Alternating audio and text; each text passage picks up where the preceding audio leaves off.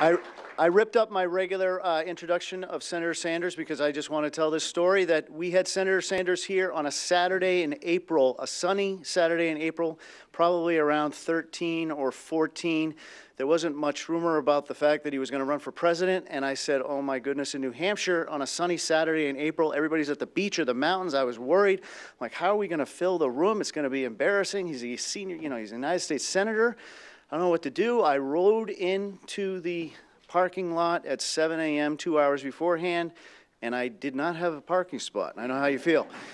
And it was like a Grateful Dead, or if you're a young person, a Justin Bieber concert out there. There were so many people. The fire marshal threatened to arrest me in here, and Senator Sanders had to go out and address the people who were waiting for him out in the parking lot. But let me tell you what I heard. There were some really sort of first-time radical ideas that I heard on that speech, and that he was talking about climate change, and he was talking about affordability for college students. He was talking about health care, and it was sort of really different. And now it's not so different, and I couldn't be more honored to have this great man coming here today to finish off before our 100th anniversary of our presidential primary, Senator Bernie Sanders.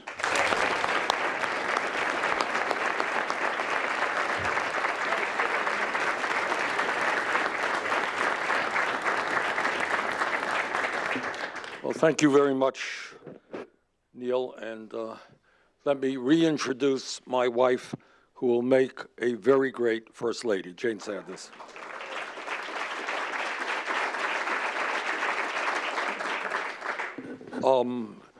And also for the media, isn't it nice to go to an event where you're not considered to be an enemy of the people, and you are shown some respect, but I don't want to overdo it. What I want to do this morning is say a few words about what our campaign is about, and it really is asking the American people to kind of think outside of the box, to take a look at our country and the world in a different way than Congress does, or often than the media does, and to ask some fundamental questions about what is going on in our nation. That's what I'd like to do for a few minutes, and maybe kind of suggest to you why we are where we are. Question: President Trump says the economy is doing great, it's booming. Well, let's take a look at the economy today. If you are the average American worker, despite huge increases in technology and productivity over the last 45 years, today you are not earning a nickel more in real inflation accounted for dollars than you did 45 years ago. Why is that? I want you all to think about it. It's a serious question. Technology is exploding. I remember when I was mayor of Burlington, Vermont in the 1980s, we didn't have a computer in City Hall. The world has radically changed, and yet the average American worker today not making a nickel more than he or she did 45 years ago with in inflation accounted for dollars.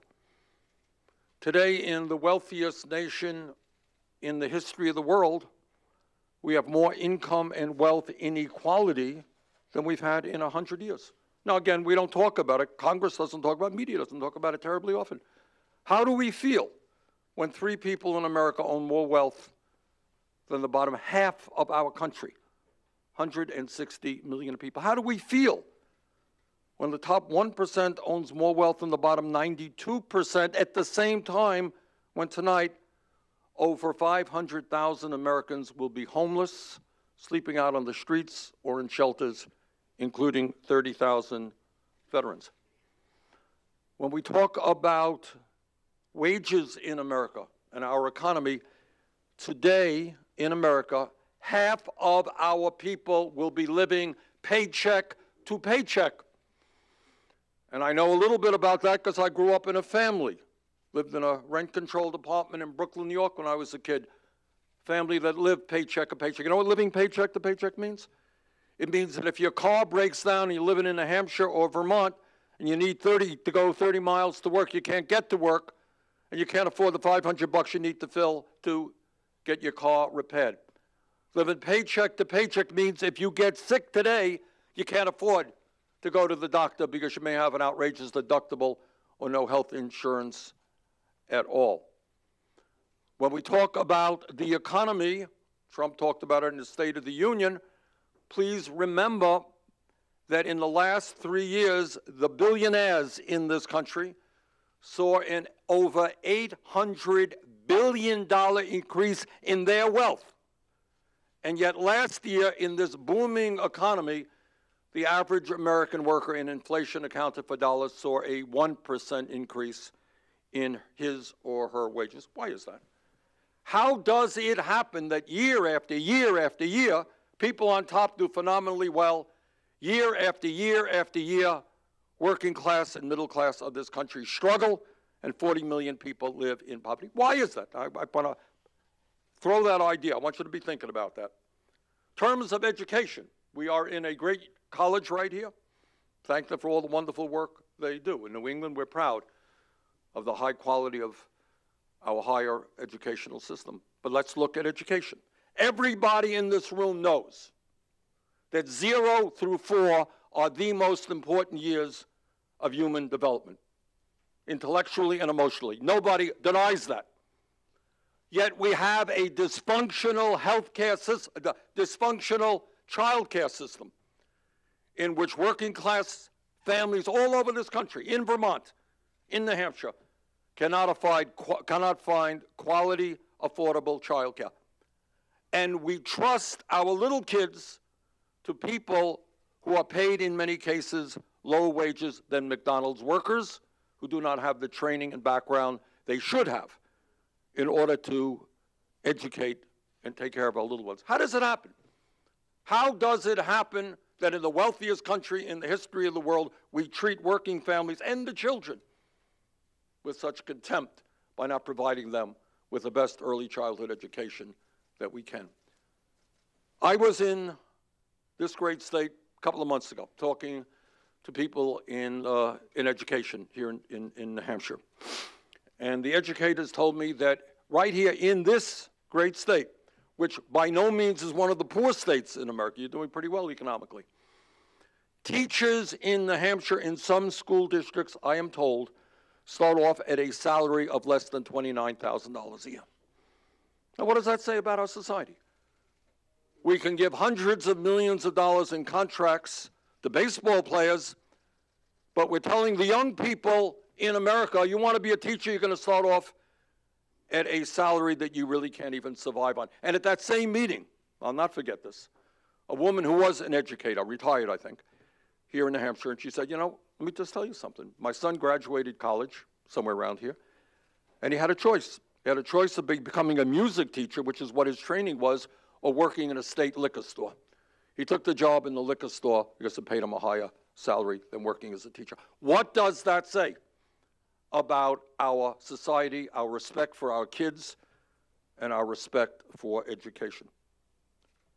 In terms of health care, please understand that what I am proposing, when I talk about Medicare for all, I know you'll see TV ads and everything telling you how radical it is. This is what exists in every other major country on earth. We're a few hours away or less from our Canadian neighbors. In Canada, if you end up in the hospital with a serious illness, you're there for a month, you come out, you don't pay a bill. You go to any doctor you want, you go to any hospital you want, you don't take out your wallet, you don't take out your credit card, you go to any doctor you want. Now, how does it happen that in Canada they spend 50% per capita of what we spend?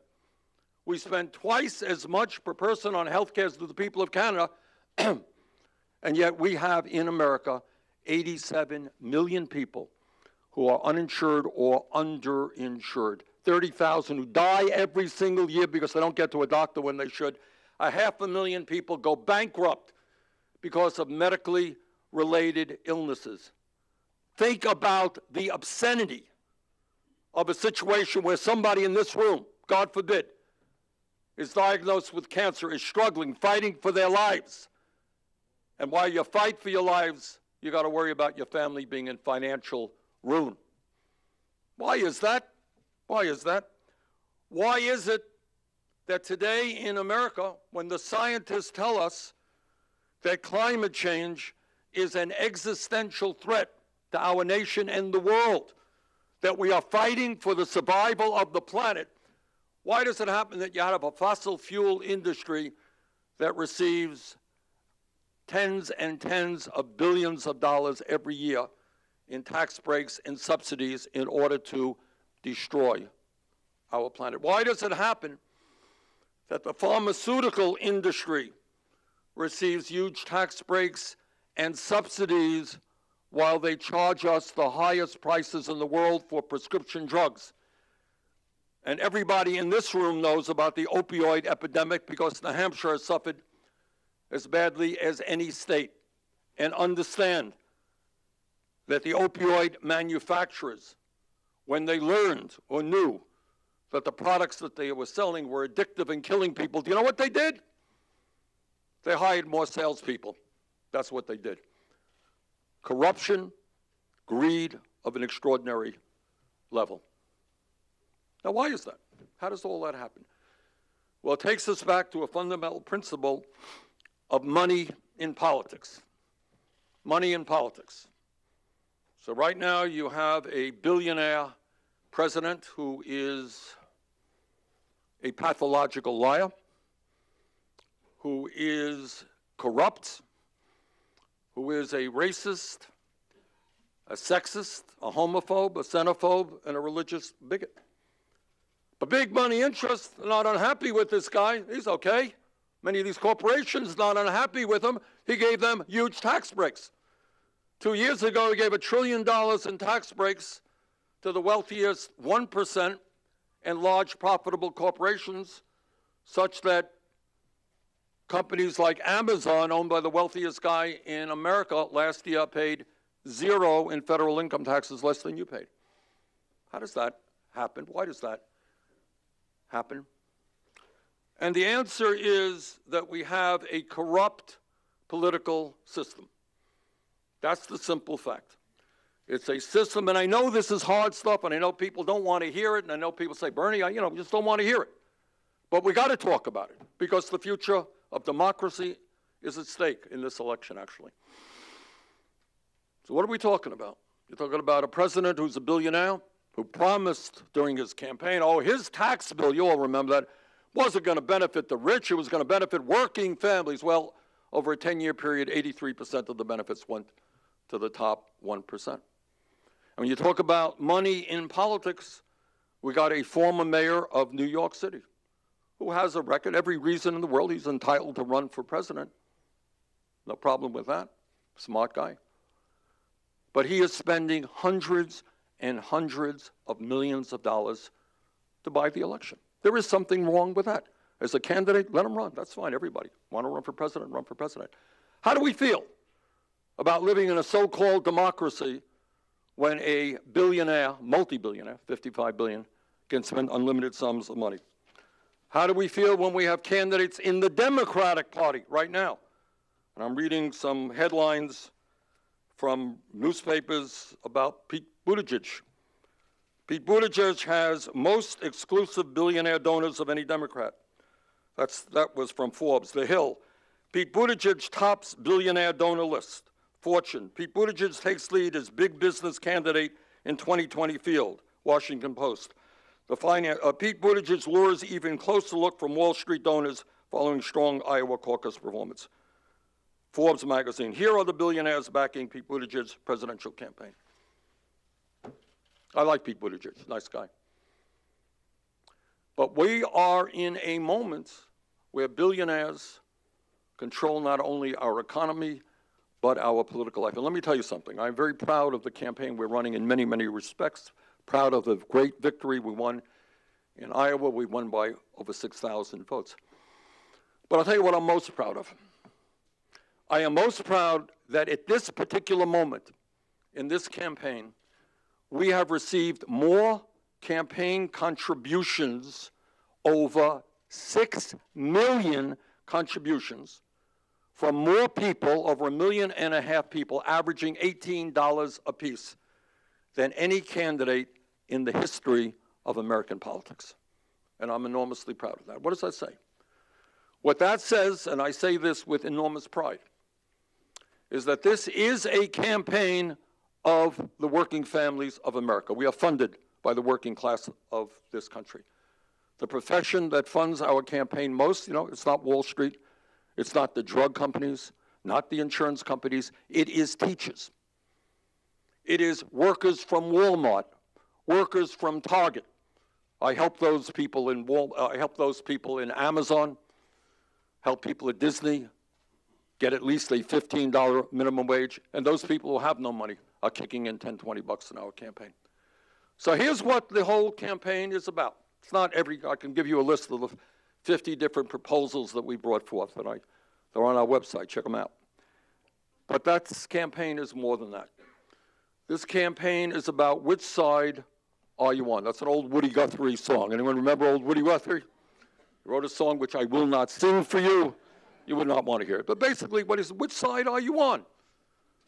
And right now, we need policies in Washington that reflect the needs of the working families of this country who have been too long neglected. We need to raise the minimum wage to a living wage, $15 an hour. We need to tell the wealthy and the powerful they will start paying their fair share of taxes. We need to make public colleges and universities tuition-free and cancel all student debt with a modest tax on Wall Street speculation. We certainly need to end this dysfunctional and cruel healthcare system and pass Medicare for all. We need not to ignore the existential threat of climate change, but lead the world in transforming our energy system and telling the fossil fuel industry that their short-term profits are not more important than the future of this planet. But to do all of that stuff, we are going to need a government that unapologetically represents working people and not wealthy corporations, not billionaires. And that is what this campaign is about. Now, you may disagree with me on this issue. Fine. I don't think everything that we say is 100% correct. It needs discussion. Nobody has all of the answers. But that's basically the issue. Whose side are you on? Do you think if you're collecting money from dozens and dozens of billionaires, you're going to stand up to the drug companies? And you're going to throw their CEOs in jail if they have acted criminally in killing people all over this country with opioids that they knew were addictive and killing people? Think that's going to happen? If you're taking money from the healthcare industry, you think you're going to take them on and say, hey, guess what?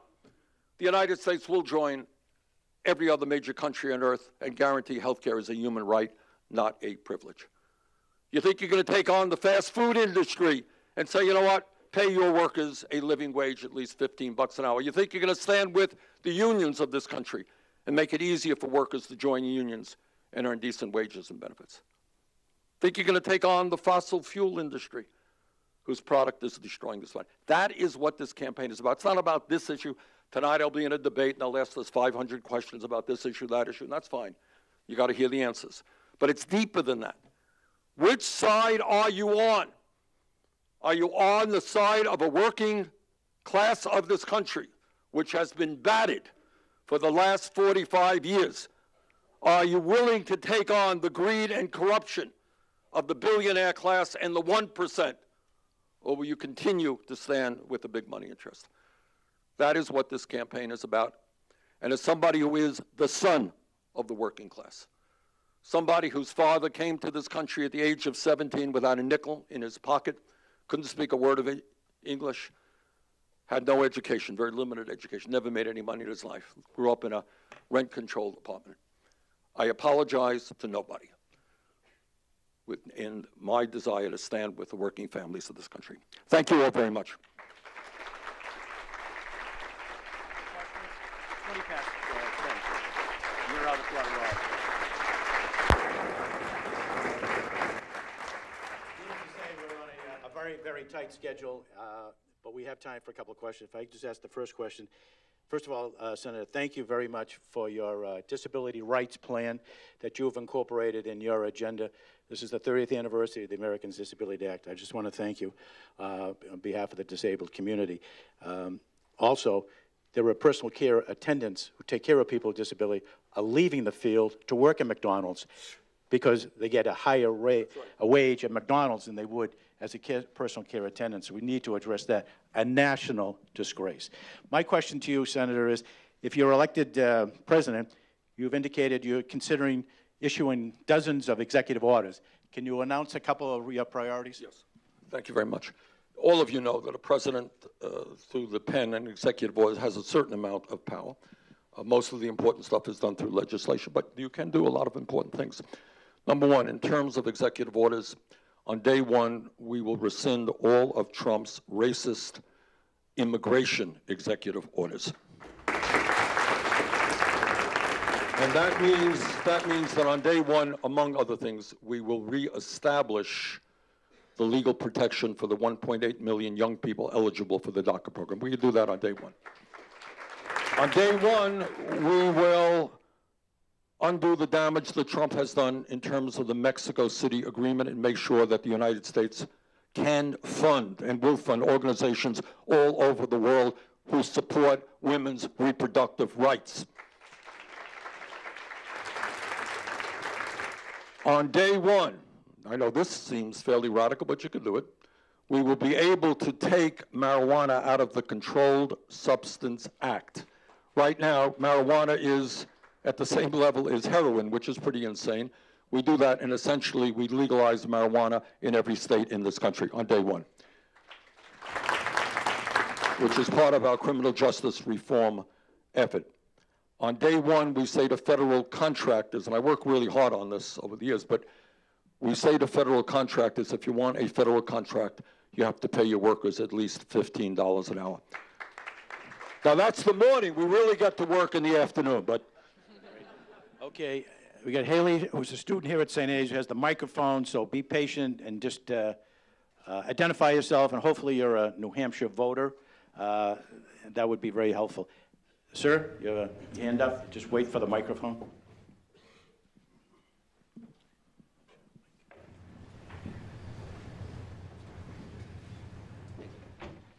Good morning. My name is Mike Taberski, and I work at New England College, so I'm happy to be here today. Thank you for taking time today. I am a New Hampshire voter, and fortunately for living in New Hampshire, we get to meet all of the candidates in very close quarters like this, sometimes even one-on-one. And we hear a lot of talk, and I'm not criticizing what you said today. It's great to hear what you've said. And a lot of what I heard you say today was really listening to folks and working for working Americans. You've been on the road a lot, so I'd like to know if you could give us a specific example of how you've adjusted your policy or your position on something based on actually listening to us and how that'll affect your presidency. Good. I have been on the road a lot, and thank you for your question. My campaign was interrupted a little bit with the impeachment process of President Trump, but I have been on the road. And I'll tell you one of the things that I have learned going around the country. Vermont and New Hampshire are primarily white states. That's the fact. But you go to states in the South, you go to California, you go to Nevada, you hear different things. I did not fully appreciate, until I ran for president, to be honest with you, how corrupt and racist our criminal justice system is, okay? I did not know. I mean, I'm a little embarrassed to tell you this because maybe many of you knew it. Maybe some of you don't. That today in America, as we speak at this moment, there are 400,000 people behind bars right now who have not been convicted of anything. We have 2 million people plus in jail. 20% of them are behind bars having not been convicted of anything. Why are they behind bars? Who knows? Bail. So if you're rich, you commit a crime, hey, lawyer, get me out of here, $50,000 bail sign, I'm out. You're convicted or charged with shoplifting, you go to jail. I can't afford the $500 bail. I didn't know that, okay?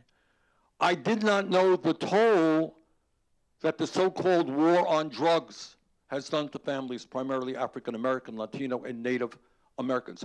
You got arrested, cop stops you, you got arrested, possession of marijuana. You have a criminal record. You go out and you get a job. Hi, have you ever been arrested? Oh, yes, I have been arrested, sir. Well, I'm sorry, we got other candidates for your job. I don't get a job. If I don't get a job, how am I going to get an income, right? I would say criminal justice is something that I learned a lot about. Immigration, you know, we don't have huge Latino populations in Vermont and New Hampshire. I learned a little bit. I'll never forget as long as I live. Being in Phoenix, Arizona, talking to a half a dozen teenage kids, Latino kids, tears coming out of their eyes because they were worried that when they went home, their mom or dad might not be in the house. Talking to a kid who recalled a story. His father was in the car speeding. Police officer stopped the car. Everybody's heart stopped beating in the car because all the police officer had to do was ask for papers. And fortunately, the police officer did not. Their family would have been destroyed. So those are some of the things that I've learned going around the country. We have Lenny Glynn. Lenny, I have a luncheon, so let's Senator, thank you very much. I'm from Massachusetts, but I'm also an American voter. I think there's a lot of people in this room that share your anger and your anxiety and your rage at the conditions you've just mentioned, all of them. But there's a question in a lot of our minds. Jeremy Corbyn, the leader of the British Labour Party, just took them. He's very similar ideologically and politically to you, I think. And he took them to the worst defeat they've had in half a century. How can you assure us that you would not face the same onslaught and you'd be able to overcome it somehow and win, as opposed to Donald Trump claims he'd love to run against you? Any other softball questions? Well, I know Donald Trump claims... Excuse me for the tough one. I apologize. No, but no, not at all. Not at all. Not at all. We're here to... I love tough questions. I mean, that's what we're here to do, have a serious discussion. And we're going to ignore the 800 cameras behind us, and we'll just have an intimate little discussion here.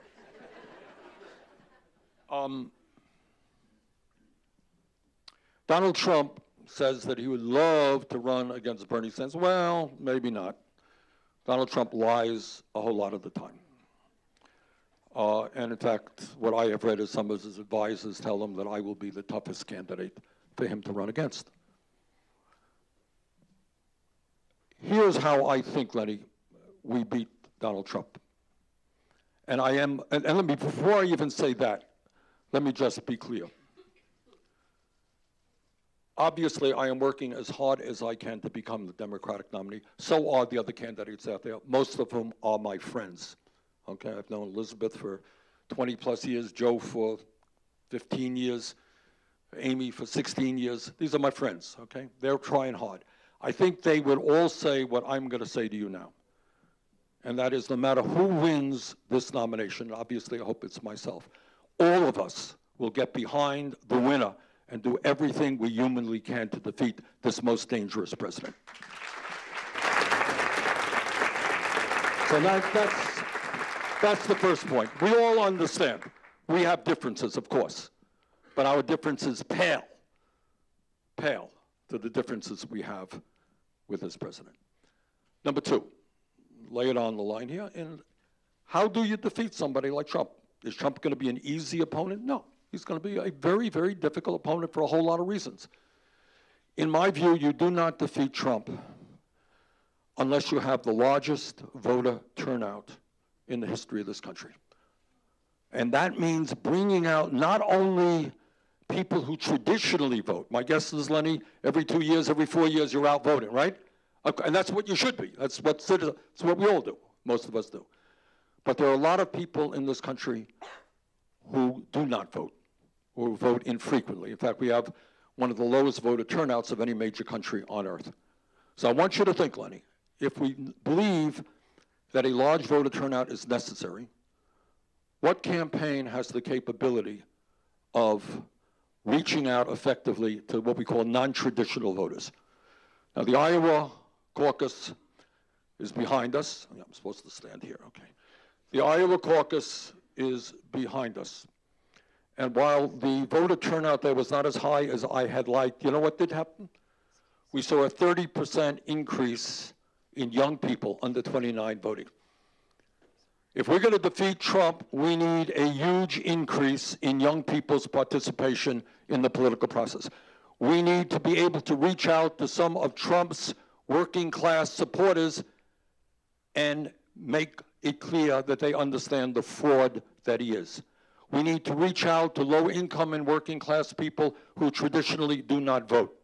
And Lenny, to be honest with you, I think we are the candidate. We are a multi-generational, multiracial campaign that has the capability of reaching out to communities all across this country, bring them into the political process, and defeat Trump. So that's kind of my view. We have a question from the New Hampshire AARP. Karen?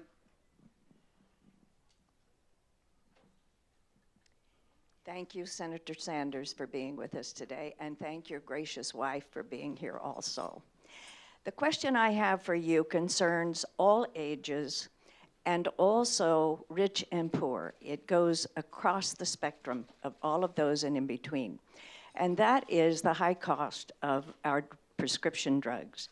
So if you are elected president, what is the first thing you will do to lower the price of prescription drugs? Now, Karen, how many hours do we have for me to answer that? See, often in my office, there is a debate, and that is, which entity in America is the most corrupt? Is it Wall Street or the pharmaceutical industry? We're not quite sure. I lean toward the pharmaceutical industry, okay? Now, let's be clear. Karen's question is enormously important for New Hampshire and for the whole country, okay? Why do we pay the highest prices in the world for prescription drugs? Why is it that last year I took a number of folks from the Midwest over the Canadian border who are diabetics to buy insulin? Karen, you know the differential in price for the same exact product in Canada compared to the United States insulin? You know what it is? 10 to 1. Do you know that in the United States, a quarter of our people who are on insulin are rationing their dosages? How insane is that? 1 out of 5 Americans cannot afford the high price of prescription drugs that doctors prescribe. How does that happen? Well, among other things, it happens because the drug companies today can charge any price they want. It's not against the law. They want to double the medicine you've been using for 20 years? Of course they can. That's what the market will bill. They'll do it. So what if you're paying 10 times more than they pay in the UK or France? And this has to do with corruption and price fixing, among other things. In terms of insulin, they always raise their prices. They have a handful of companies. But mostly it has to do with, over the last 20 years, the drug companies putting $4 billion into lobbying and campaign contributions. Go to the internet, find out where they're putting them. Almost all, or most, Republicans and Democrats get money from the pharmaceutical industry, including some of my opponents in this race. So to answer your question, what do we do? We're going to do 2 things. Number 1, there are 3 ways that we can lower prescription drugs, at least 3. Number 1, on day 1, you asked me what I do on day 1. One of the other things we could do is what we call reimportation. Right now, when you go to dinner tonight, the food that you get comes from all over the world. Yet somehow or another, we're not to allow your pharmacists or distributors, prescription drug distributors, can't reimport safe, FDA-approved drugs a few miles away from Canada, where the price might be 1/10 the price. Can't do that, says the government. That's nonsense. Of course you can do that. And that you can do, by the way, through a stroke of the pen. It means your pharmacists, your prescription drug distributors can get safe, FDA-approved medicine from all over the world, bringing it to this country. Second of all, we can do what the Canadians do. And we say to the drug companies, we're going to average out what you're paying and charging people in Japan, in France, in Sweden, in Mexico. That's what you're going to charge in the United States. Third thing, of course, is we have Medicare negotiate prices with the drug companies. So it's no longer, we already have that with the Veterans Administration. The pricing system of the pharmaceutical industry is so insanely complex. This hospital will pay that, you will pay that, this doctor will pay that. It is completely opaque and insane. But when you have Medicare saying, guess what? We're spending billions of dollars on drugs, this is what you're going to charge us, changes the whole dynamic. VA already does it, Medicare does not. The reason, why do we pay so much more? Because every other major country has a national health care program. That's what the Canadians do. They sit down and they negotiate. We don't. So what we will do is lower drug prices in this country very, very significantly. And as part of Medicare for all, because we've lowered drug prices, nobody in America on our plan will pay more than $200 a year for the prescription drugs they need. So right now, 1 out of 5 Americans who goes to the doctor cannot afford to fill the prescriptions the doctors write. How insane is that?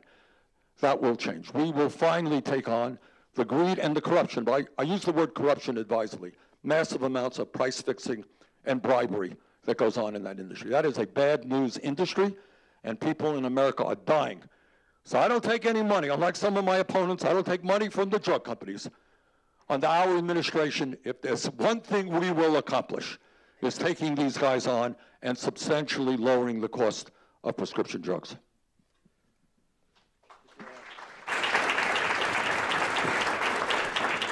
We're running about 5 minutes before we have to adjourn, so the young lady here. This might be a softball, so thank you so much for being here I today. love softball questions. Good. And again, thank you for being here. You're a wonderful, wonderful person.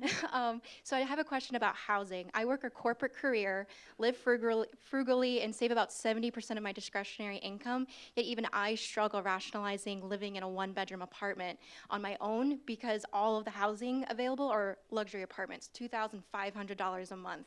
Absolutely insane. I just want a place that's safe and somewhere that I can call my own. When you're president, is there anything you can do to create more affordable housing for the middle class? Yes. Thanks. We have a major proposal in there. You know, the gentleman here asked me what I've learned around the country.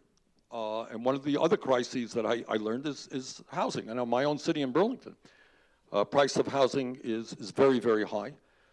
You go to San Francisco, I mean, you got to be a millionaire to live in this. I'm exaggerating a little bit. Seattle, you got massive amounts of homelessness. So what you're talking about housing, number one, in the richest country in the world, 500,000 people living out on the streets. Number two, as a result of gentrification, where developers say, hey, why do I want to build affordable housing? Well, I can make twice as much money building expensive housing, so that you have teachers and workers who cannot afford to live in the neighborhoods they grew up. So to answer your question, we have a very, very major housing proposal which will build up to 10 million units of affordable housing, okay? And we think that would lower the cost of housing for working people all over this country. And by the way, when you do that, when we talk about infrastructure, and everybody here knows that our infrastructure, our roads, our bridges, water systems, man, that's another issue I learned a lot about. Did not know that. Severe water problems all over this country in terms of the quality of water. I talk about housing as part of that infrastructure. We can put millions of people to work building the kind of affordable housing that we need. So your question is spot on. It's a crisis. We've got to address it. We have a proposal to do that. Maybe one final question in the back. Just a quick question. Yep, all the way in the back.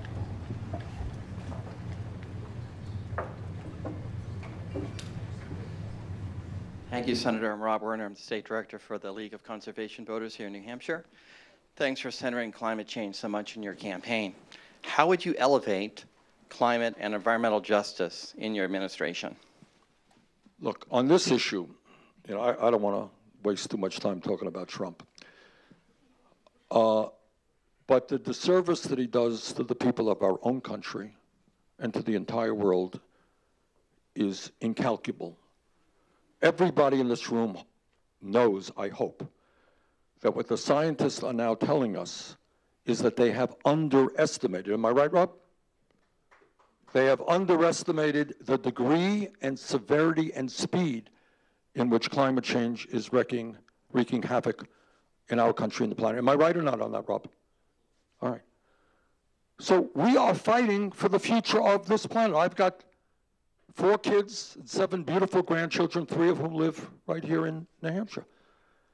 We have a moral responsibility to make sure the planet we leave them is healthy and habitable. And the problem, as Rob well knows, is this is not just an American issue, it's a global issue.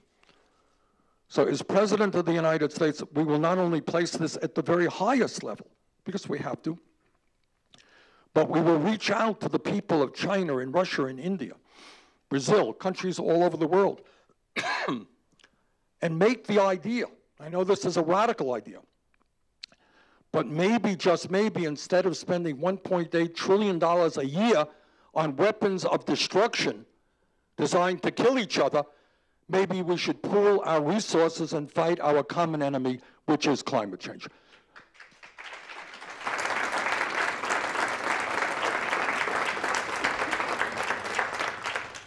take one final question? I think we're okay, whatever you want. Yes, ma'am. Young lady here, and then we'll go in the back. Hi, Senator Sanders. My name is Kira Curley. I'm a student.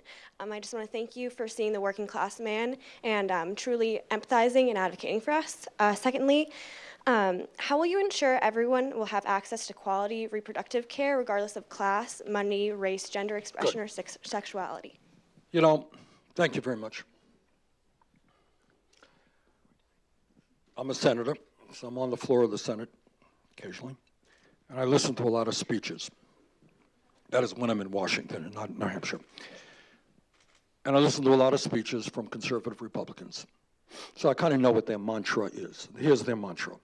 They believe in small government. They're going to deregulate everything, privatize everything.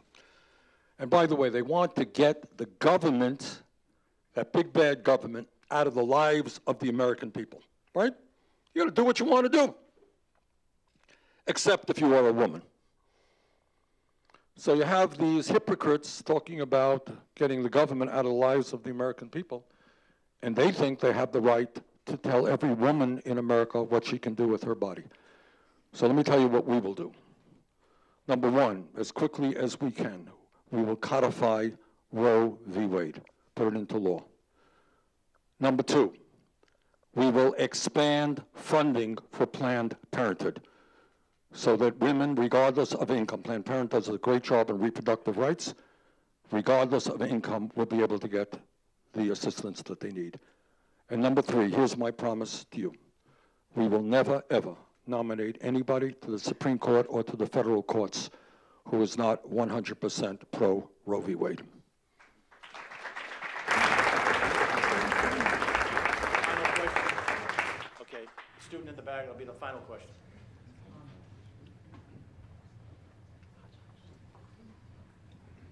Thank you, Senator Sanders, for being here this rainy morning. I'm Sean, I'm a student here. I just wanted to ask you about voter participation. You mentioned how you want to have the highest voter participation in this election, yet there are so many barriers for voters, especially for people who are economically disadvantaged and for racial minorities. So I was just wondering how you would alleviate that. Thank you very much for that very important question. You know, as all of you know, because we're neighbors, I've run for office in Vermont a whole lot. And when I was younger, I lost. I've been winning mostly in recent years. We've been winning, but I've lost elections. But what I can tell you, it has never, ever occurred to me as a candidate in the state of Vermont to sit down and think, okay, you know, we're strong in certain areas, and like every candidate, we're weaker in other areas. It's never occurred to me to say, okay, we're weak in those areas. How can I make it harder for those people to vote? But I have always believed if I cannot win an election based on my ideas, then I shouldn't win the election, okay? And one of the ugly, disgraceful things that's happening in America today is you have cowardly Republican governors and secretaries of state all over this country who are intentionally suppressing the vote, who are trying to make it harder for people of color, for poor people, and for young people, by the way, to participate in the political process. Now, how cowardly can you be if you don't think your ideas are going to prevail, then get out of politics and get another job?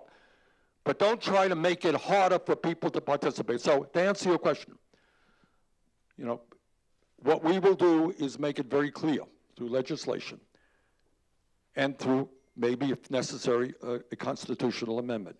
If you're 18 years of age in America, you are a citizen, you have the right to vote, end of discussion. And we're going to deal with this excessive gerrymandering that takes place, which denies people one person, one vote. And obviously, we have to deal with campaign finance, and we have to overturn Citizens United, because we don't want big money interests to continue to buy elections. So those are some of the things that we have to do. Thanks very much for your question.